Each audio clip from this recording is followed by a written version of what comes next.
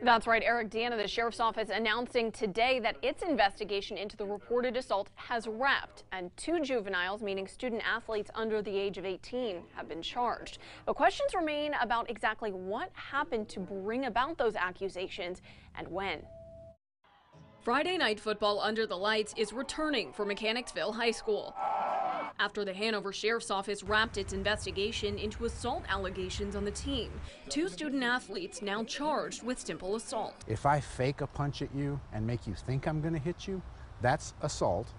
Battery is if I actually do hit you. As 8 News legal analyst Russ Stone explains, the 2 juvenile football players are not being named, both under the age of 18. The person does not always have to even go in front of a judge. They basically may have to go in, speak with juvenile probation office.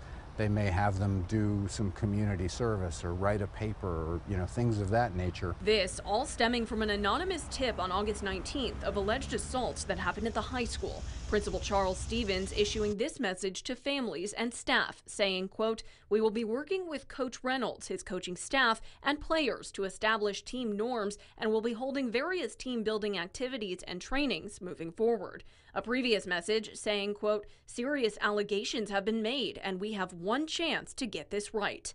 But with rumors swirling about the severity of what happened, questions remain about the nature of the assault that reportedly took place. Some of the rumors that we've been talking about are, frankly, if that was what the evidence was, those are felonies. Those are sometimes very serious felonies.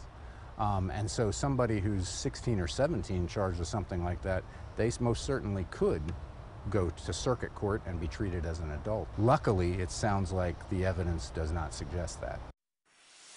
Now, classes for Hanover students don't start until Tuesday, but in a note to families and staff today, Principal Stevens noted they are resuming football activities effective immediately. For now, the varsity team is still set to play Douglas Freeman next Friday.